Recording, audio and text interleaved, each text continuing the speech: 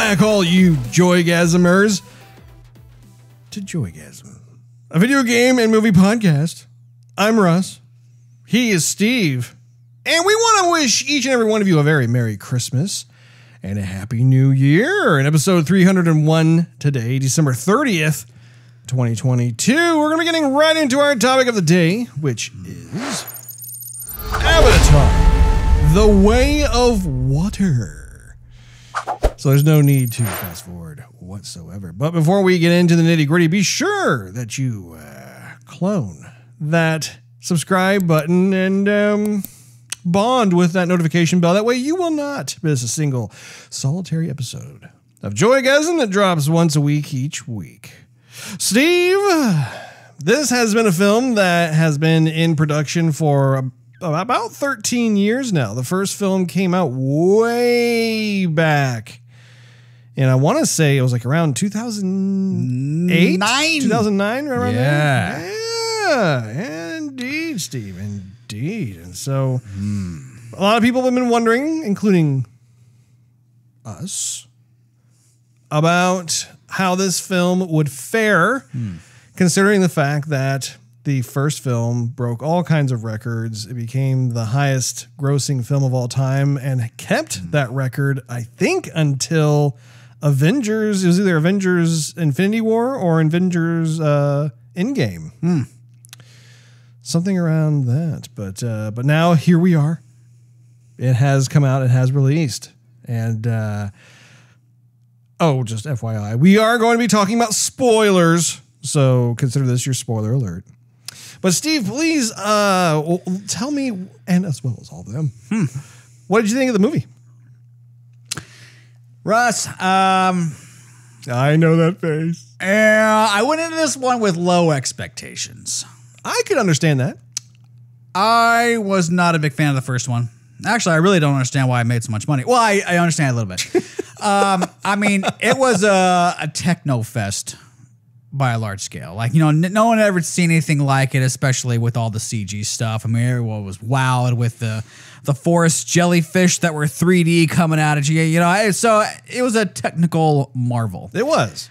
But that's really the long and short of it. Because after that, the story, to me, at least in my opinion, it really fell flat. What about the fat and skinny of it, Steve? That too, Russ. Now, the short and stubby is the first movie stood out in my mind as like the one movie where all I wanted to do was go in and have a good time, set my brain at the door, put it in a park, and just veg out and have a wonderful time. And this movie like took itself way too seriously. And every time I went like, no, I don't want to think about environmental issues. I don't want to be lectured at, you know, just leave me alone. Just entertain me. It was like, no, you're going to be sitting through this. It's going to be like, you're either black or white. Da, da, da. I'm like, and like, I couldn't just be entertained. That's how I walked away from the first movie. So this one, I think, that was from the first movie. That was the first movie. Oh. So that's where the bar, and that movie just stands out in my head. Like, it just, stands apart, Russ. So walking into this movie, that's the last impression I had going into this movie. Like, I'm going to get the same thing all over again. And I kind of did, Russ. The movie seemed to be kind of more of James Cameron's ego fest, in my opinion. Really? Than making something, you know, beautiful and artistic and something that people will long remember other than just special effects. It comes with a lot of stuff that he's said about other film, like a lot of shade he's been throwing. Like if you like a lot of the Marvel films, and you were talking about Endgame. Well, it was around Endgame when James Cameron was saying, those movies, you know, they're not really movies. You know, the special effects, people in capes, there's nothing really to be said for that. He's like, I'm not going to say anything bad, but I'm going to say something bad. And it happened like twice. And people are like, James, what? Like, get off it. And then he was going like, if you didn't like his Terminator movie, like the later one, he was like, oh, well, you're just a toxic male if you don't like it. You're like, what? James? No, I just didn't care for, and so there, or even like if you didn't like Avatar, there's video out there of him walking out and people are like, hey James, how you doing? How you doing? He just like rushes past his fans. And then people are like, hey James, you want to sign anything? He's like, no. And he gets in his vehicle and he goes, so Avatar sucks then? And he like rolls down his window and flips off all the fans. Like, you were making the movie for us. It sounds like you've got a lot of pent up issues here, Steve. You get paid, James. Well, it's like, but you watch the film, like that doesn't make any sense for him to do that and be like in the entertainment industry and appreciate all art. And then you watch something like Avatar and you're like, yeah, this is just his ego fest that I'm watching. It's so like self-gratifying or like bloated in its own satisfaction that it's too much of whatever it is. Like there's way too much celebration of Avatar as a thing than actual storytelling. And I found myself in the theaters getting exhausted. Like I just wanted to leave. I wanted to leave and then think, I thought either they should bring in David Attenborough so we could say, well, the Neviat tribe of the water continent, he could come in like BBC or Planet Earth or something and tell. That would have been way more entertaining to me than what we saw. That being said, after I crapped all over everything. Happily crapped all over everything. I did like the movie slightly better than I did the first one. And that's saying a lot, though. I don't know. The movie is raking in the bucks, and I think people are desperate for Hollywood to really bring out something good. Because this year hasn't really been a good year for many good movies. You know what I mean? So that might be one of the reasons why. But I really didn't care for it. There's a character in there who's just a complete throwaway. The story was just fell flat. I don't know. I would have to hunt and peck for good stuff. Let me put it that way. In my opinion, than just like, oh, it was 50-50. No, the bad far outweighed the good for me. I see, Steve. I will say, like, people who enjoyed the first film, I'm sure they enjoyed this film. I didn't enjoy the last film, and I didn't enjoy this one, Russ. I think you've made that clear, Steve. Just wanted to make sure that was driven home, Russ. Yeah. Hit that one out of the park. Sure. Yeah. Go with that, Steve. The first film that came out was, in fact, a technical marvel. It was a triumphant return to the 3D movies. I remember that actually very vividly. Just because Hollywood had steered away. They used to do kind of like these little dabblings in 3D, like, back in the 60s, for example. Like they would play around with some of the like 3D glasses you could wear, but I mean, they didn't obviously have the same technology as they did when they came out with the first Avatar film. That actually, I think, was a big draw because if you recall, it came out on IMAX, which back in 2009, you really didn't have very many like actual Hollywood movies coming out. Back then, it was still predominantly more of like the science kind of shows or, like, let's see what NASA's doing, that sort of thing. But not so much did you see like an entertaining blockbuster use IMAX. I mean, to give you an idea, like Christopher Nolan didn't start using IMAX in his films until Batman: The Dark Knight, which that film didn't even come out until I want to say 2012. And even then, he only used it in like certain scenes. It wasn't even the entire movie. So that gives you an idea of like what was going on. So I think what happened was that James Cameron identified an opportunity in the sense that, first of all, he was going to do it on IMAX. He shot the film in IMAX, and that was just that really helps to usher in IMAX as like a standard for like future Hollywood movies. And then the second thing was the 3D in the sense that they didn't just like shoot the film and then later on decide, oh, let's put in like some post-processing or whatever for the film. They actually from the ground up designed like a whole production pipeline that was geared toward how you do the 3D. What was interesting though was that after the huge success of the first Avatar film, you had a bunch of other movie studios who wanted to get in on the trend, on the fad. And so what they would do is they did like a really like cheap slapstick version where like the films they had did not use the same techniques of like building the movie from the ground up to really take advantage of the 3D technology. Instead, they did the bare minimum. And that's why like a lot of films that came out afterwards that says, hey, we're 3D. And you go and you watch, you're like, this doesn't look as good for some reason. Like you went to Avatar, you watched that movie.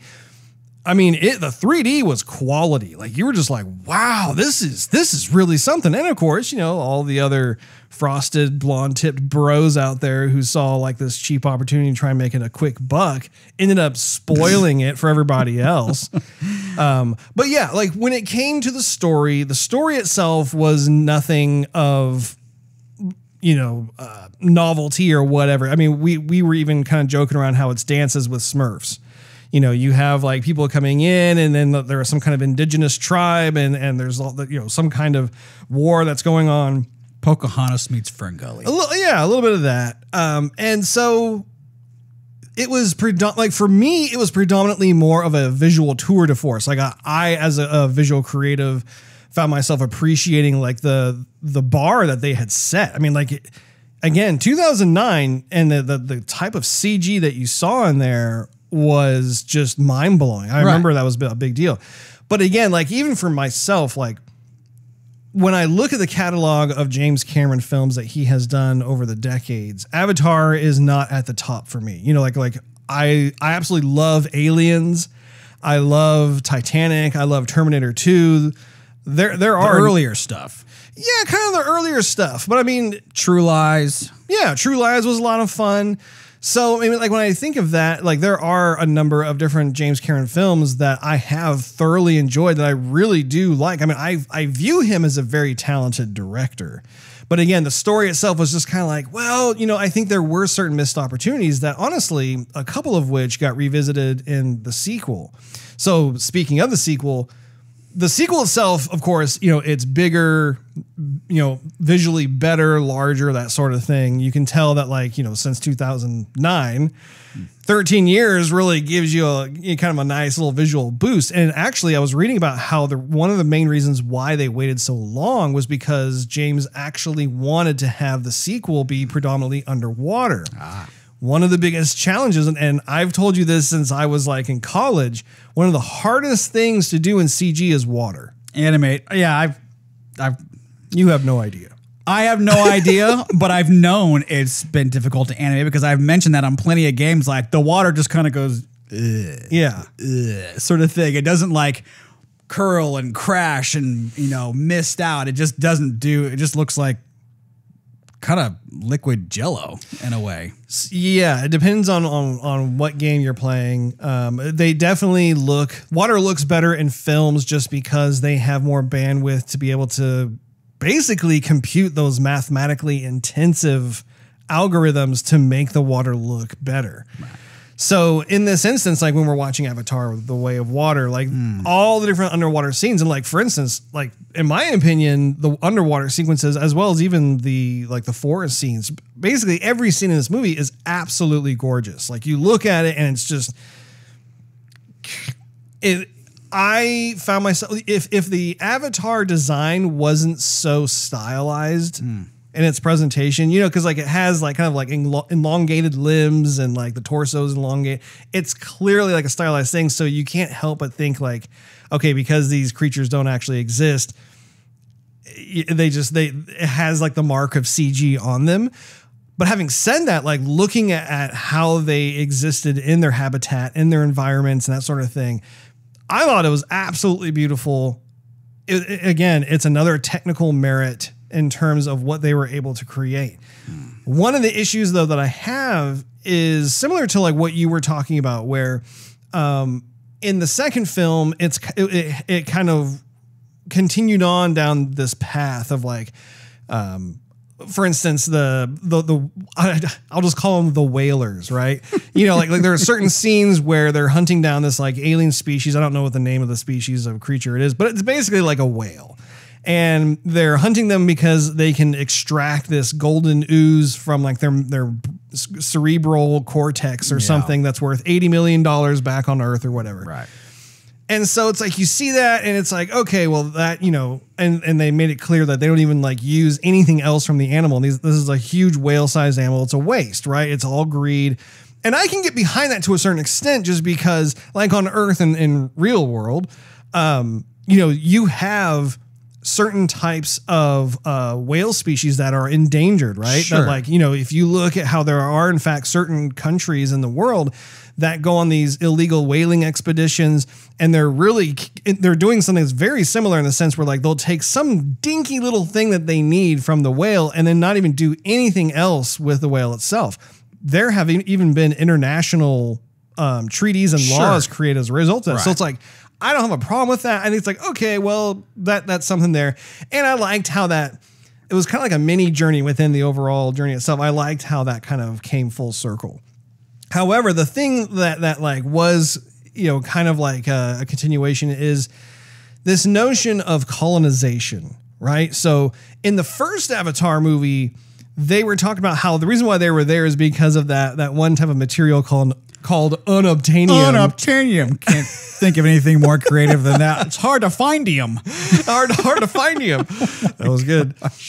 So like, you know, that was like totally cheesy and everything else. But the premise behind it was that, okay, this is a brand new material that is obviously not a part of Earth. They can bring it back to Earth because it's super valuable. It can be used in all these different types of applications, that sort of thing. In the second film, we learn that actually Earth is dying. Do you recall that scene where, you know, you have the colonel that comes back, like basically like his memories and personality have been downloaded into this new avatar that kind of looks like him. So he's getting the 411 from the female general, and she was basically letting him know, hey, the reason why we've built such a like this huge city thing is basically that the Earth as a planet is dying. It's running out of resources, and essentially humanity is going to have to move to Pandora. So that's a big like, whoa, okay, so now that introduces like a brand new situation. The thing that I wish that James would have done in this film is to actually show it, not all of it, but like have a significant portion of the film show it from humanity's perspective, right? You know, if your planet is dying, if you know your food supply, your natural resources, whatever it may be, is being quickly used up and there is no replacement, and so there's a sense of desperation, how does that then plug into and work with Pandora and the natives that live on Pandora? Like, I think that would actually be a very compelling narrative to tell in this movie because, you know, he spent so much time with the two different types of tribes, right? You had like kind of the forest tribe, and then you had the water tribe, which was cool. Like I really liked getting to know I thought the water chieftain was a cool character. His wife was kind of cool too. And, but the thing is that he winds up vilifying most of humanity with the exception of like a few key characters that are allies of the Na'vi. A couple of scientists. Yeah, exactly. But, you know, that becomes one-dimensional in the sense where, like, you know, okay, we're going to simplify the story down. We're going to boil it down to basically the alien species are our protagonists, and most of the humans are the antagonists. And I just thought, you know, I feel as though that is a bit of a missed opportunity because how neat would it be to actually show both sides of the story in a sense where maybe there are a few bad apples on both sides, but at the same time, like have the audience kind of be in this mode of conflict themselves where it subverts expectations. And like, if you go into an Avatar movie and you're thinking, oh, well, I'm just gonna, you know, obviously I'm going to be rooting for the Avatar protagonists or whatever. And then all of a sudden they flip the script on the audience to the point where the audience is like, man, I don't know who to vote for or root for, just because both sides have these very like real concerns, real issues, that sort of thing. How is this going to play itself out? Right. I think the 3.5 hours that we were sitting in the theater would have been much more riveting as a result. What say you, Steve? I agree, Russ. Oh. And so, but you have that, everything you just said, it's multiplied by 2 because you take what happened in the first film and like if you're a human and not a scientist, like everybody else is just militaristic and violent and we're coming here and I get out of our way, we're gonna run them over. You know, oh, blast that out of the sky, blast that out of, you know, like, and so that's the only representation you see as a human. Yeah. And when you're walking around day to day in your life, like people just don't talk like that. People don't think like that. Well, I have to interject really quick. One of the tropes that both my wife and I noticed is that why is it that in these movies the evil humans all have a Southern accent? Like, what's that about? Like, You gotta do it for me, son. yeah. You know, back in Kentucky, we took care of our own. It's like, I'm pretty sure that like there are many other Americans in the military that are not just from the South. It's because the Southerners have the cojones to fly out into space. I guess every one of them Southern folk love to just take on over everything. Them aliens, you ain't welcome here. So, I mean, so that was something that was also an observation where I'm just like, okay, this is such a trope. Like, can we please broaden the number of like antagonists in here? You can do that. It's okay. Well, especially because like, you know, in the first movie, some of the scientists, Sigourney Weaver's character passed away and became Yes. part of the tribe. What was his name? Sam Walt, not Walt, what's the main character's name? Jake Sully. Jake Sully. Yeah. Sam Walton. I don't know. Whatever. That's his real name. Is that his real right? name? It sounds yes. close. Definitely not the part of the Walmart family. No. So, I mean, they knew he was human and became an avatar. Like at the end of that movie, his conscience got moved from his body to the avatar. Yeah, basically it was like some kind of miracle or something. Like he essentially was passing away, if I recall correctly, and they brought him to like the tree or whatever, and they were doing their chanting and that sort of thing. And then I think the last scene is a close up of his avatar's face, and he actually wakes. You see his eyes open, and that was it. And then you have like one of the scientists who was Sigourney Weaver's kind of aide, who also became so like there was humans who became part of this Nevia species or whatever they're called. Navid, I think.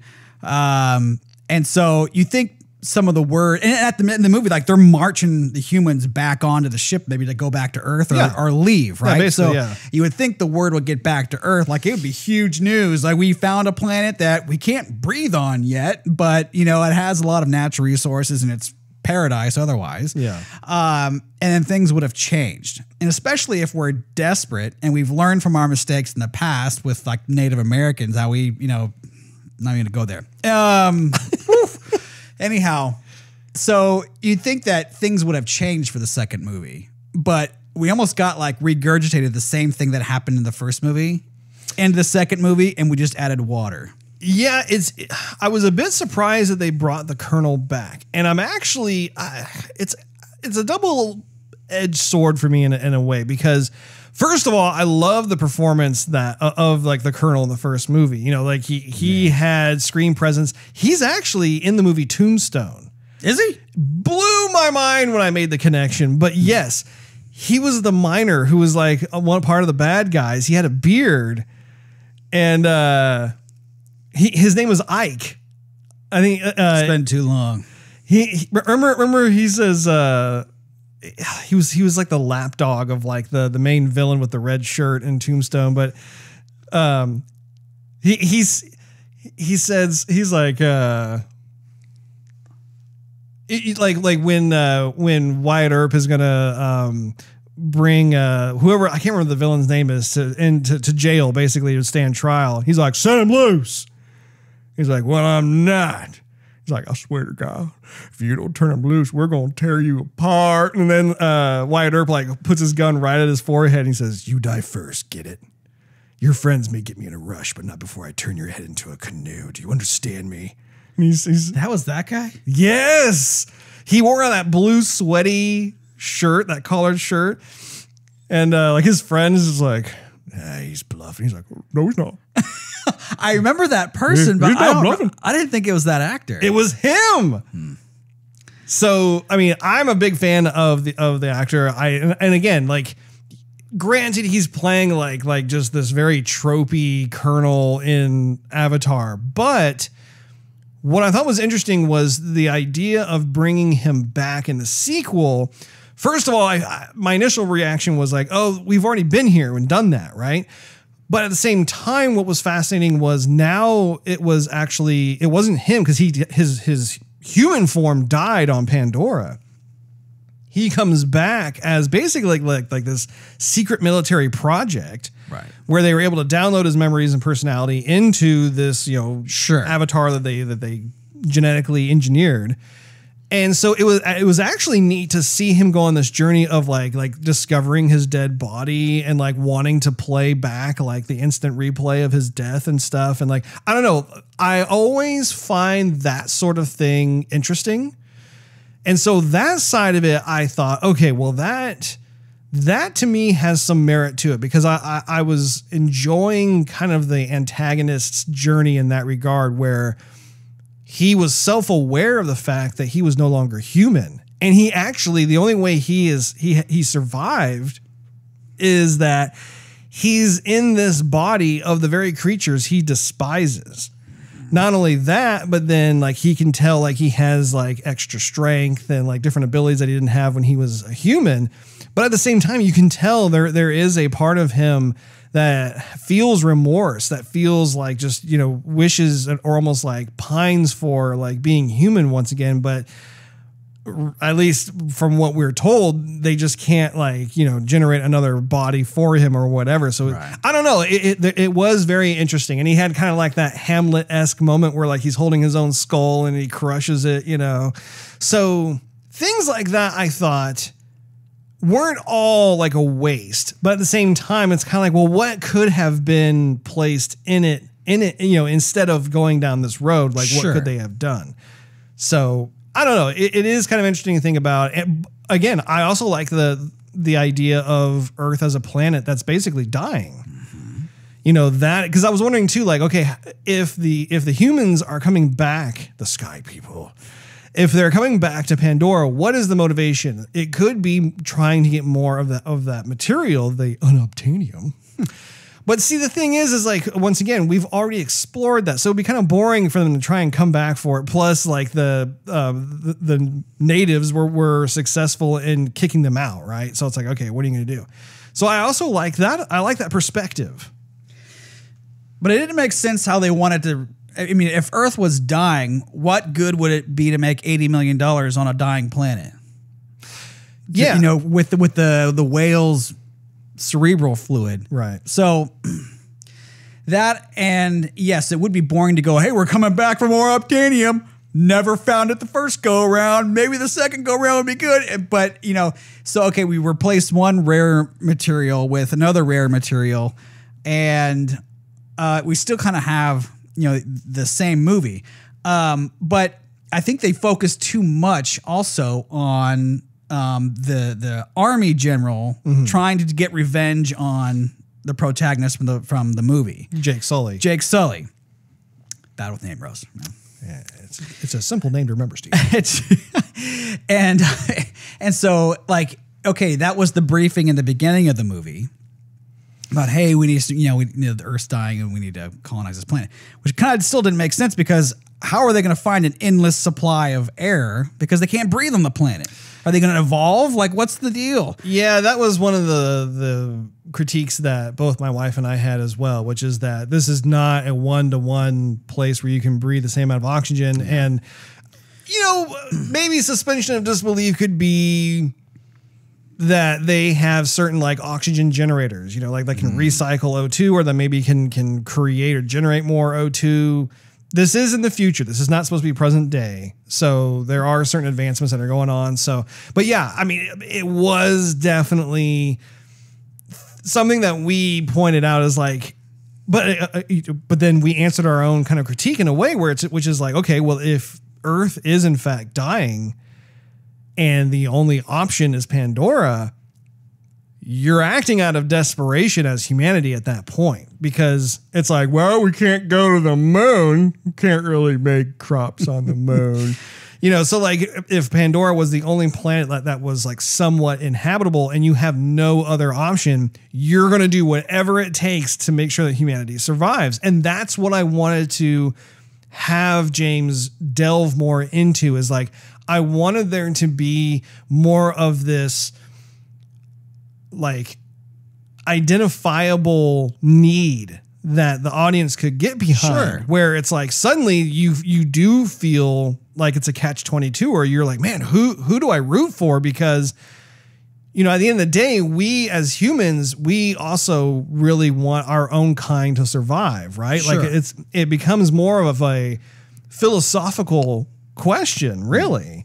It kind of reminds me of like that one of those standard questions they ask of like, okay, you got a raft and there's only so many people that can fit in the raft. And so you're going to have to push one person off. Who would you choose? And like, the standard kind of initial response would be that, well, I don't want to push anybody off. Like, that's just terrible. But then you start going into like, okay, what are the basic necessities for survival? And you have to make those hard choices. Hard choices. If we could say, okay, Jake Sully, I got his name right that time. I'm proud of you, Steve. Thank you, Russ. He would have to make the hard choice. Now that he's become part of the tribe, he has family, he's leading the resistance. Humans come back to him, hats in hand, going, look, the planet you were born on, your original race, we're dying. Okay, it wasn't all of our vote to come here and cause havoc. I wouldn't even say race. I would say just your species. Oh, your species. Yeah, sure. And so we're dying. We have to cohabitulate.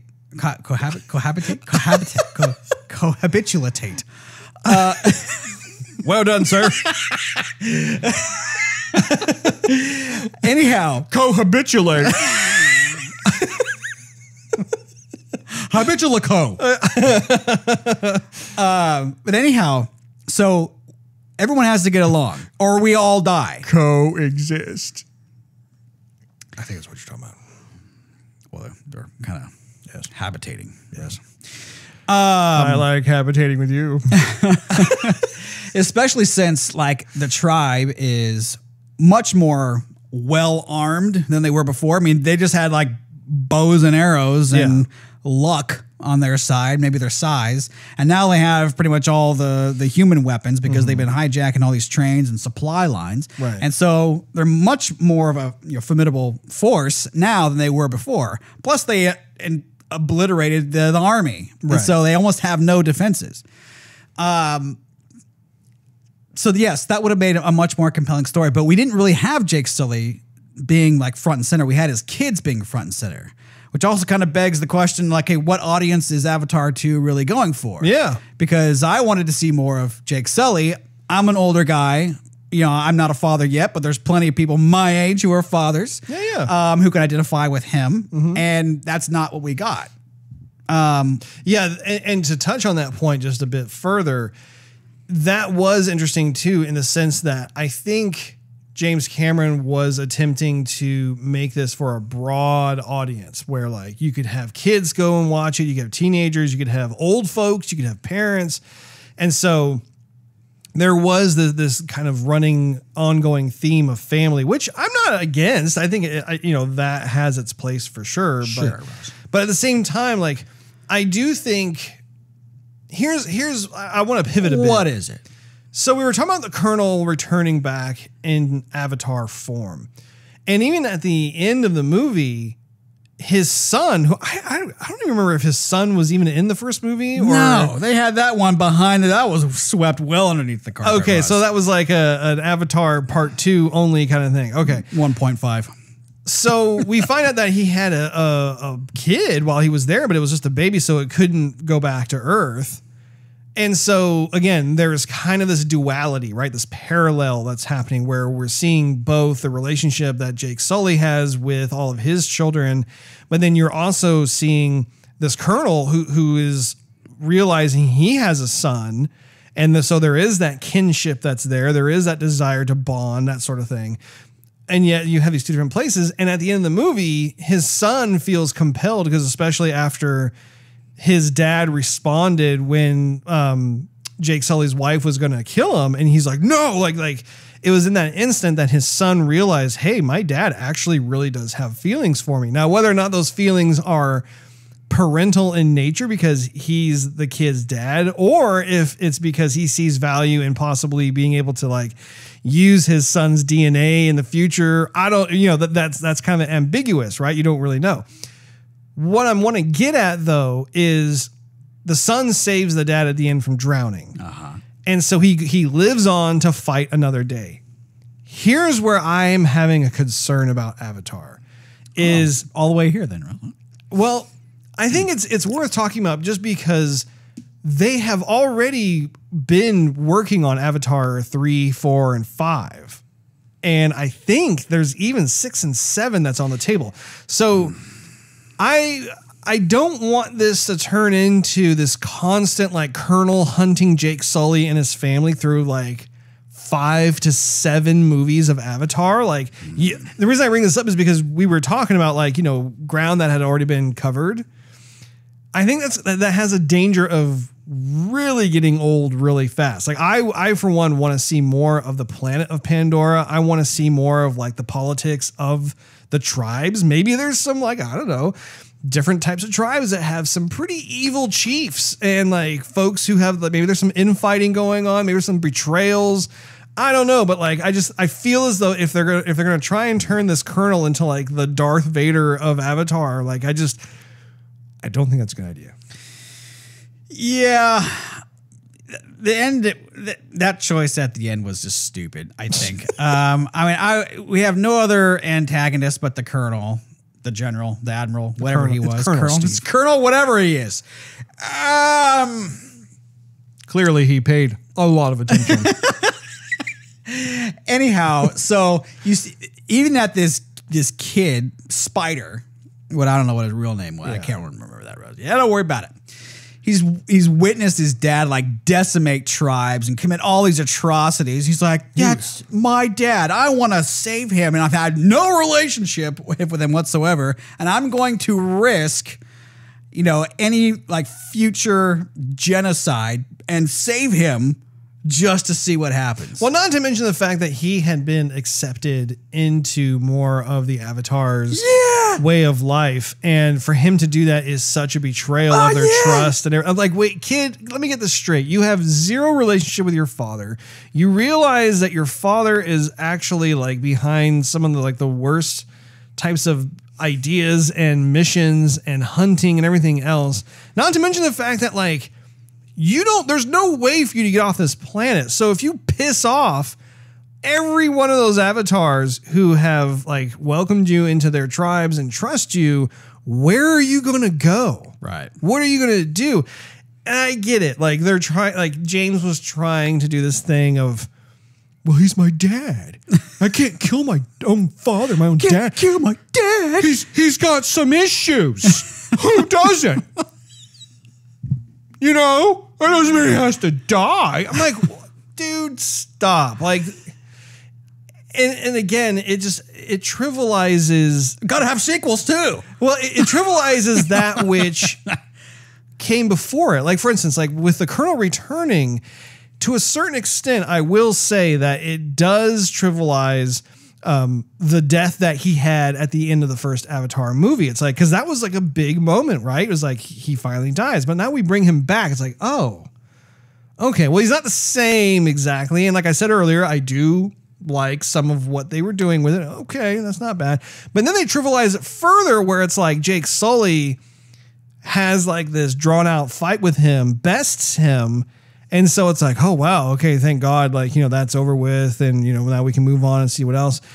And the kid goes in and saves the day, which I'm like, dude, he would have been already drowned by then. Let's be real here. Like Jake Sully already like injured the guy quite a bit, then drowned him. And he was laying on the bottom of the ocean for a while, like unconscious, water filling his lungs. Oh yeah. Where there's a will, there's a way. He was twitching. His body was like twitching under there. Now granted, He was not human. He was an avatar. So maybe, just maybe, they have some kind of other survivability that I am unaware of. No, Russ. You know, because his breed of avatar was land going, not water going. And so when Jake Sully and family arrived, they were having to like train. Huh? They had to train. They had to train. Yeah. Exactly. They were they had to not a choo-choo train by pretty much learn to swim, learn to ride the fish animals instead that of was like pretty cool. It was cool. Hold their breath longer. Yeah. You know, so and they had been doing that for who knows how long. I mean, all real Jake really had to do was just say, who can hold your breath the longest? You know, and then pretty much drown. I mean, it really didn't have to be a fight. You know what else kind of was stupid around that scene, Russ? What? So the ship is sinking like the Titanic. And you know, it's blowing up, and it did have some Titanic vibes there. And there's fire everywhere. And for some reason, like, you know, fire is not going to exist within the water. It exists on the surface. Like you have oil or gas on the surface of the water. Yes, it can ignite, right? Yeah. But it's not going to go beneath the water. And so all they really had to do was hold their breath for like a minute, 30 seconds and swim underneath, and they wouldn't have had to be on the sinking ship. Mm-hmm. But they all found the maze into the furthest corridor inside, and they're like, okay, we're here. Now we got to find a way out, you know? And then the water people, were like, okay, yep, we helped you fight. We're out. Yeah, save yourselves sort of thing. They were like gone and like just not even around. I don't know. The whole ending, like, it just kind of I slapped together. You know, when the ending had that moment of the ship starting to roll over and whatnot, I'm like, man, this is like totally Titanic all over again. I halfway expected to see, you know, Kate Winslet floating on a piece of ship and saying, "I'll never let go, Jack." Yeah, there's gonna be a comedy coming out or something like, you know, and that's just gonna be. I think Kate Winslet was in this movie though. She was, but I don't know which character. I probably couldn't pronounce it anyway. Did she play Sigourney Weaver? I want to say she either played Sigourney Weaver's daughter, or she played maybe one of the water, like the daughter of the water tribe. Sigourney Weaver played Sigourney Weaver's daughter. She did? Yes. You know that for sure? M-Dib. Really? Which was odd to me because like Sigourney Weaver, there's nothing wrong with Sigourney Weaver. Love Sigourney Weaver in a bunch of movies. Oh, she's great. But like she has a very mature woman's voice now because she's aged and matured, and she's put into a body of a teenager. And the voice was completely like misplaced in my opinion. Like there was times like you sound like you're a loving grandmother and you're like 13 years old. And you're 13 years old. You know what else happened towards the end was the whaler people, the whaler pufferfish turtle things that they were hunting. Ah, yeah, the Australians. Yeah. Oh, we're gonna watch this. We're gonna hop in it. It's really quite a sight to see. Steve Irwin would be rolling over in his grave if he saw us like this. Yeah, just irony that we're from Australia too. Nothing but southern rednecks and Australians on Pandora. See how he harpoon him like that? Yeah, I really don't like it, do you? Oh, see how his eye twitches? Yeah, isn't that funny? Watch as I harpoon him right up his ass. Oh, he's really pissed now. He's like, look how he's tugging on it. Oh, we're going through the water full reverse. Oh, gosh. So, like, the last battle is happening, and people are dying. They're getting impaled. They're getting shot. They're drowning. And they're like, oh, get the whale. Get the whale. Like, you think you would probably run for your lives? Like, okay, I can make 80 million right now on a dying planet or die right now in the most violent way possible. Yeah. I like those odds. You're like, yeah, 50-50. Let's just go for it, you know? Swarm the battlefield, everybody. Too much, Russ. Too much. Too much. Well, what in the friggin' A is happening? I looked up here. I want to say that, yeah, she did play. She either played. Oh, I have something in my eyeball. Oh, I'm going to switch back to you, Steve. I'm supposed to do a song and dance right now, I guess. Oh, boy. I have an eyelash in my eye. It's like stabbing me. That's fascinating. That is absolutely fascinating. Oh my goodness gracious here. Anyway, she plays either the wife of the water chief or she plays the daughter. I don't think she played though. Yeah, no. I think she probably played the wife. Yeah, I'm looking at the pictures. That's who she played. Case closed, Steve. Case closed. The wife was like hissing and growling way too much. I ain't Sigourney Weaver.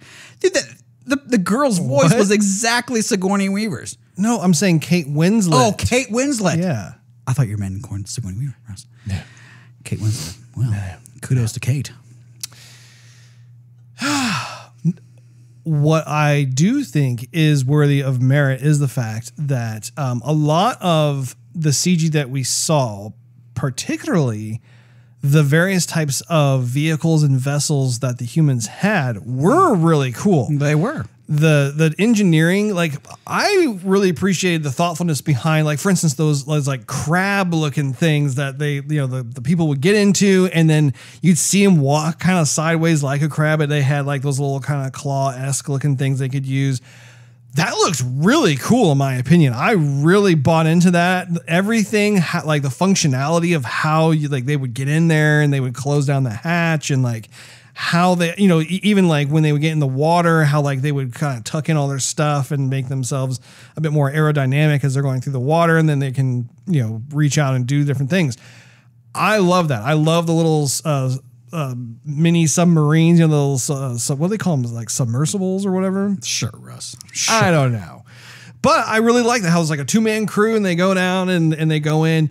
A lot of that, it wasn't cheesy to me. It wasn't something where like I didn't believe in it. I think because you could tell that there was a lot of thought that was placed into, okay, if we were to have something that really did exist like this, how would it move? How would it operate? How would it function? What are the various types of abilities that would be helpful if you were more in this like aquatic environment, that sort of thing? Did you also get a kick out of those? I did, actually. I remember thinking in the theater, I wonder how James Cameron decided to make this stuff, or how he was designing it, because we're supposed to hate the humans in the movie, and yet they have some pretty cool stuff, which makes me kind of like them. Well, and I don't think we're supposed to hate all the humans. I think there are certain ones that we're definitely not supposed to root for, but I do think, like, for instance, there was that biochemist that was on the boat with the Australians, and like his whole thing was like he wanted to learn more about the aquatic alien species on Pandora, but he was willing to turn a blind eye to the atrocities that they were doing. So kind of a gray area in there, and you know, as an audience viewer, you're watching this guy and you're like, okay, well, he's not. His heart is not as blackened as like the captain, but at the same time, it's like, dude, you're like, with the team, buddy. It's like, kind of like accessible to murder kind of thing. I don't know, guilty by association. But again, those are things that I do appreciate, because then that creates more of that complexity, right? It's kind of like, okay, well, you have different humans that are there for different reasons. And the folks who we never get to know, like just basically the extras and, you know, people who are manning the boat and that sort of thing, those are folks who maybe we can make up certain things. Like maybe they have a family back on Earth where like they're depending on the paycheck, or maybe like they've worked out a contract deal where because they're helping the military get established with the city and stuff, that their family is one of the first ones off the planet. Certain things like that. Now, again, if they were to actually explore that, that's where I think more of the sympathy comes in. But then that means that there's more work creatively from a narrative perspective for James Cameron and his crew to do, where it's like, okay, if we were to introduce these things, suddenly it's not so black and white. It's not so cut and dry. It's kind of like, oh. Yeah, that's hard, Russ. We'd rather just let people ride whales. Indeed. Those whales are cool looking. Yeah. We're supposed to believe that they make music and they're philosophical too. Mm-hmm. Poetic. Wow, poetic. Yeah, that's pretty good. I think he's hungry. That's a song. No, you're lonely. It's very sad. There's that one funny Brian Regan thing that he said one time. He was talking about watching one of those like documentary shows, and like it's one on whaling, and you see the guy recording it. It's like, I think he's lonely. No, you're lonely. Oh boy. Yeah. That's another eye roll moment. What else, Steve, do you have to say about the film? You know what hope is lost, Russ. I wish they would have done is so you have like both tribes meeting each other and both have strengths and weaknesses. And yeah, we're supposed to buy into like the water tribe, but it would have been cool instead of going like, oh, there's bullies and we got to, make relationships. We get into trouble, and which I think has been done many times. But if there was some stuff happening in the water and then some stuff happening in the woods, so they can go like, okay, yeah, like your body structure with the thinner tails and like the longer, thinner arm, that makes total sense. Like there's nothing we can do. We are a lot slower than you. And they would respect like the abilities of the tribe we've come to know. But we didn't really get that. They're like, oh, you're just the weaker guys and we're going to be, front and center. And I wish they would have had, Jake, I'm going back to him. He was like, I appreciated the father is protector of the family. I love that. Show me more of it. But they didn't. And it was more like him lecturing the kids all the time. And the kids were not bad kids. They were always trying to be good or be the hero. Well, there was some machismo in there from the younger brother. I mean, they're basically at that funky teenage age where they're not an adult yet, but they're not a kid. They have just enough independence where they can get into trouble and do things. And the thing is that Jake Sully, you have to remember, Jake Sully voluntarily stopped being chief of his own tribe in the forest simply because it was putting the forest at danger because the colonel was trying to figure out where he was. So he did that as a means to save the tribe, but then he basically exiled his entire family. So he's got that pressure on his shoulders. I get it. He then goes to the water people and puts them in danger.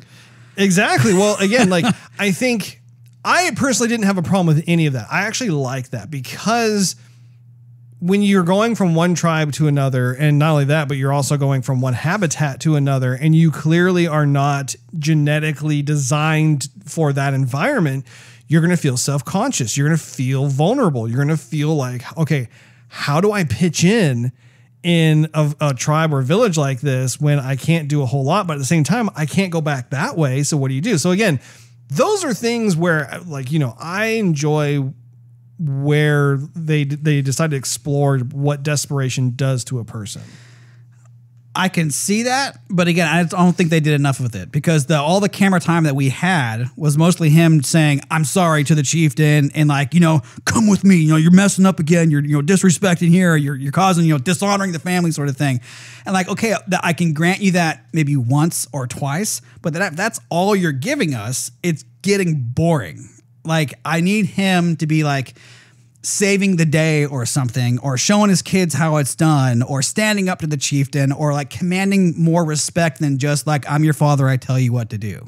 Well, and I think it was more complicated than that, just because you're in this other village that is not your own. I know. You're trying to pull your weight. I know. And then on top of that, like your kids and the younger son was kind of the troublemaker, right? Like that gets established even before they get there. And then on top of that, that becomes a running theme that comes to bite him later on when his older brother dies. Basically, it was his fault. Mm-hmm. And it wasn't just the kid trying to do right. It was the kid's ego getting in the way and his kid. But and again, it wasn't 100% that either. But like there was this conflict, which made his character actually interesting as a son, where it's like, I myself could empathize with that character where he's not being listened to when he's telling the truth. But at the same time, also as a parent, I know that like sometimes kids make poor decisions. They do really dumb stuff. And not so much do you want to discipline them in front of other mixed company. And so like, you got to do what you got to do. But like, that was part of the challenge too, is that you had all these different characters that were being introduced from these two families. And so Jake Sully's character, because he was already kind of defined in the first film, I wouldn't say he took a backseat per se, but like they really had to make room. And I think that's partly why the film was so long, was like you had probably like 3 or 4 kids of his, and then another like 3 or 4 kids from the water folk that you really had to flesh out. I mean, like, and I found myself not even liking the brothers on the water side. I mean, I thought they were a couple of punks at first. You know, the daughter was like the only redeemable sibling out of the bunch, and then they finally came to an understanding. But I mean, there was some real danger, which, you know, again, all Jake wants is to have harmony and Peace. And just fly under the radar kind of stuff. So it's like I don't see him flying off the chain and like doing crazy amounts of stuff. Not to mention Jake Sully himself is also having to learn how to do these different types of underwater skills. I get that. Think of like, this is probably gonna be a bad example, but it makes sense. Okay, totally separate movie. Ninja Turtles. The four turtles and Splinter. Now Splinter raised the turtles from kids. They're flying underneath the radar. He's teaching them ways. He's teaching them manners. Teaching them respect. Teaching them how to fight. When they mess up, he disciplines, but he turns that into a learning experience, becomes philosophical, and you remember it, right? You're like, as a viewer, you're watching and going, yes, that's something that's a lesson I can learn in my own life. I mean, I'm not a turtle. I'm not a rat. I'm not a mutant. But I mean, what he's saying is what a father would say to his kid, right? And then Splinter has times where he's kicking butt too. So you're like, yeah, Splinter, I have respect for you too, sort of thing. And so that's what I kind of mean. So, but if it was like the Ninja Turtles where all Splinter was doing, or all that we saw Splinter doing, is just disciplining the turtles and just sitting there with his cane and his robe. Oh, you can't do that. You can't do that. You can't do that. You can't. It just gets monotonous to me. It gets boring. I want to see more. I'm supposed to be entertained, and I want to see more. So it's not like what they did was bad per se. It's just, again, part of the storytelling that they could have done more with if they took away from more of the, isn't this world beautiful? Let's go through a skyscape. Let's go underwater. Let's see all these fish and whales and creatures and stuff. If they take some part of that away, delved more into the story, I think it could have paid dividends. Well, and I think too, because they have all these other films already greenlit and in production, I think they're having to like pace themselves in such a way where, I don't know, like I'm not on the inside track of this kind of thing. Yes, you are, Russ. But yeah, I just think, I do think that there is a reason why they have invested as much time as they did with like the kids, with the siblings. I don't know if the parents are necessarily going to survive through all 5 or 7 avatars. I have no idea. But I do think that there was a bit of a struggle there because they definitely wanted to explore the idea of placing Jake Sully in this vulnerable position where everything is basically stripped away from him. But all he has is family, and how family is actually really the most important thing that matters in life anyway. But there were certain sacrifices, like for instance, when we talked about how the younger brother was kind of the troublemaker, right? He was always making poor decisions. That ends up getting his older brother killed, who was basically arguably the favorite, right? Like he was the one who did do all the right things, who made all the right decisions, who was like this glowing example. And so now that was one of the sacrificial lambs that occurred in the film, now this younger brother is having to step up, and that's a maturing process. Whether or not that captivates the audience in the future remains to be seen. But like I really enjoyed the daughter from the water tribe. I thought she was just lovely and welcoming and intelligent and all that. I like the idea about how like between the two tribes, like there was kind of like that like infatuation with each other kind of thing. The young love. That mixing of the races, Russ. Yes, it's species, Steve. Species. But anyway, it was, I don't know, the film definitely was designed to leave on a bit of a cliff, not necessarily a cliffhanger, but like obviously there's a whole lot more that they want to tell. I just don't know what the appetite is going to be for the sequels.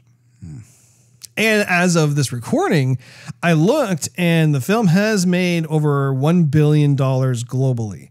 What's interesting is that they do enjoy focusing on that global number. They haven't really been focusing too much on the domestic number. And I think this little past weekend, it made like 35 mil, which, I mean, it's no slouch, but at the same time, when I think of a sequel to one of the biggest grossing films of all time, I would expect that number to be much higher.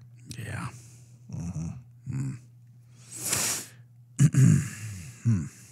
Why don't you give your closing thoughts and, dare I say, rating, Steve? Russ, just like the last movie, I walked out of the theater thinking it's a special effects fest, but I ain't gonna see it again, really. So I walked into this one, and it's basically the same thing. I don't plan on seeing it again. If you like special effects, go see it. I mean, there's plenty of movies that you can also see for special effects. I think that would give you better entertainment than this one. This one technically is far and above. Yes. The best. You know what? Let me say one more thing, Russ. You know what it kind of reminded me of? You're probably going to laugh at me. But I remember when George Lucas, made the prequels. Sure. Now, he had a lot of time, and he had a lot of fans, and he had a lot of money. But the prequels were not nearly as good as like the original trilogy. Right. And people were wondering, like, why? You had everything at your disposal. Well, how could you have made this not as good? And I think, Russ, propose. That must have hurt. That this is what happens when you give like a director free will to do like whatever and no criticism whatsoever. And it reminds me of what happened in this movie too, because they had a ton of time to make this. Edie Falco, who was like one of the admirals in space, she was the one who was like punching the thing. There's an interview with her where like she goes, "Oh, I thought this movie came out already." Because they had already filmed it in like 2014. And she's like, "I thought it already came out and I never heard anything. I thought it didn't do well." That was an oopsie daisy. Yeah, exactly. But anyhow, so I think Cameron had the budget he wanted, the time that he wanted, and since his name is big in Hollywood, no one went to go criticize him. And if you did, he would probably treat you like he does some of the fans on his other work, which has not been good. And so I put that towards this movie, and I think that makes a little bit more sense, where if people were critical saying, I think the story should be twisted this way to go less on special effects, more on story, it would be even bigger, and it wouldn't just be like a special effects movie and that's it. It would actually have some weight to it, and people would be talking about how that they can identify with the characters and maybe explore what we're going through here on Earth with the minerals that we have, with oil and making the oceans clean and whatever whatnot. And instead, like, no one's talking about anything except for the special effects, and that's it. And I don't think that's really a legacy that will last a very long time. So anyhow, I didn't feel good when I left the theater. I just felt bloated, honestly. I couldn't wait. Probably from all that salted popcorn you had there, Steve. I did have a lot. We actually went to the theater. We're like, well, should we get a small thing? Like, well, it's 3 hours long. Like, let's get the big one. And it was a big, large. I mean, I couldn't finish it, but I was exhausted when I left that theater. Like, I didn't feel good at all. I can watch a 3-hour movie, no problem. Lord of the Rings. Seen it many, many times. 3-hour movie, epic on every level. I just can't do it with this one. So not for me. I'm gonna say I'm gonna give it a 2. Russ, I thought you were gonna give it a 1. I'm gonna give it a 2. 2 stars from this man to my left, aka your right. I don't know. I assume you're gonna be higher. I am thinking about it. I think I probably will be. So like as you were talking about, the visual bar has been set once again. I think there is so much going on under the hood that I, for one, can appreciate just from a CG perspective that laymen such as yourself under the bonnet have no idea how much work goes into that. Yeah, it takes 20 minutes. But no, I for one really liked the realism, despite, like I said, the fact that like the actual avatars themselves are very stylized. I really appreciate the fact that they left the forest, that they actually went to this other part of the planet where they themselves felt like a fish out of water. Oh. But then it also provided an opportunity for us to learn more about like another type of tribe that exists on the planet of Pandora. So I thought that was really cool, very refreshing. The story itself, I agree to a certain extent with you in the sense that it's not gonna, it didn't wow me. It's not something that pushes the bar anywhere. I do think there were parts that were a bit heavy-handed, felt a bit like go out and hug a tree, hippie kind of stuff that you'd see from like the 70s, which kind of makes sense because James Cameron's heyday was more or less the 70s.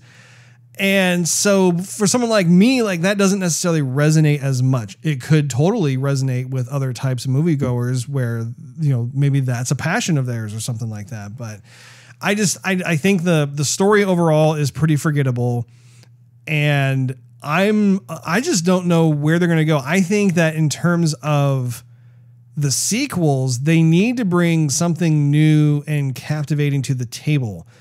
Yes, the visuals will always be one of those things, but you can't just have special effects by themselves carry the load. You have to actually have very interesting characters. And I like I said, I like the Water Chief. I thought that was a neat character. I like the Water Chief's daughter. I think Jake Sully is interesting. I like his wife. His wife is spicy. Yes. I like his wife. So do you?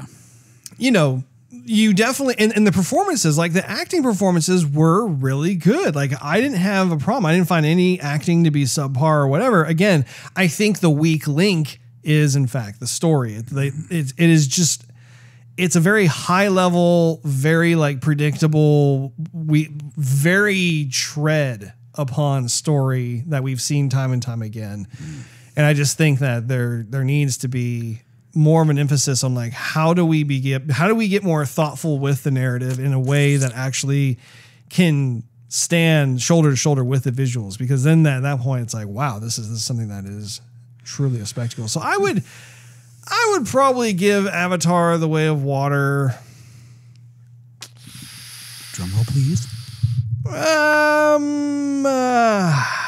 what do you give it, Russ? I give it a... Say it. Taking too much time. There's a number in your head, Russ. Just spit it out. I would probably give it 3 stars.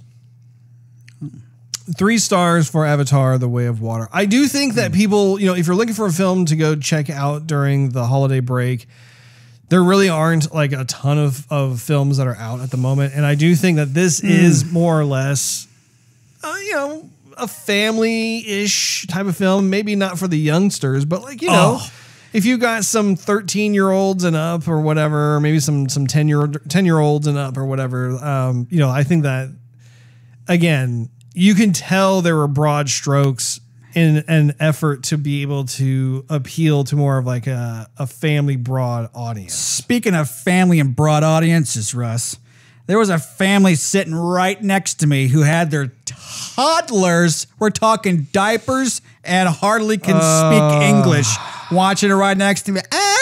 That's